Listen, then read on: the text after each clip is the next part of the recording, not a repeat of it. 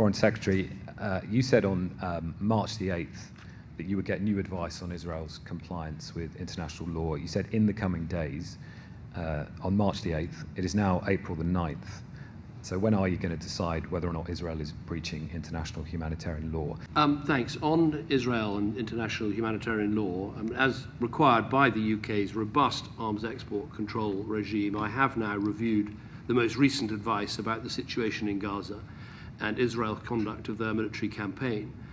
The latest assessment leaves our position on export licenses unchanged. This is consistent with the advice that I and other ministers have received, and as ever, we will keep the position under review.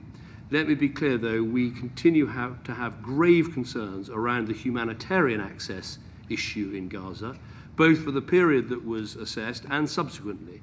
We've seen a welcome increase in trucks with, as Tony said, perhaps as many as 400 going in yesterday, the highest since October the 7th, and of course public commitments from Israel to flood Gaza with aid.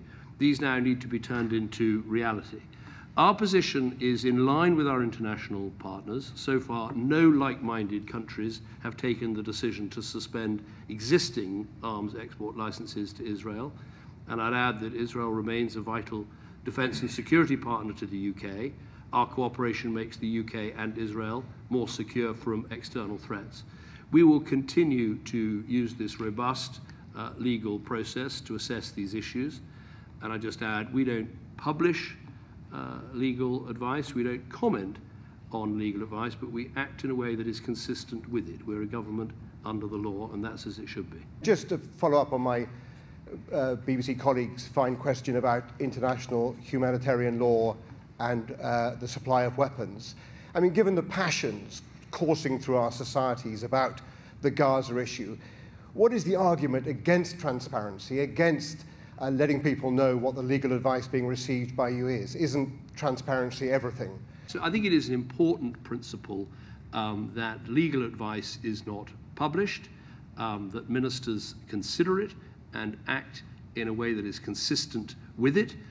We answer questions about it, as I am now, as I will be in the House of Lords, I'm sure, next week, and I've got a question time on Tuesday, but probably a statement as well, and it's right that we answer those questions. We have published summaries of legal advice, but that has been when we've been sending British troops into action, as we did in Libya, or as we did recently when we sent British Air Force personnel into combat with the Houthis. I think that's a different situation, a summary of legal advice published in those circumstances. I don't think it's right in these circumstances, and I say we act consistent with it. We're happy to answer questions about it. We're very clear about the deep concern we have about the humanitarian aid situation, but the overall judgment is those export licenses will remain open and continue.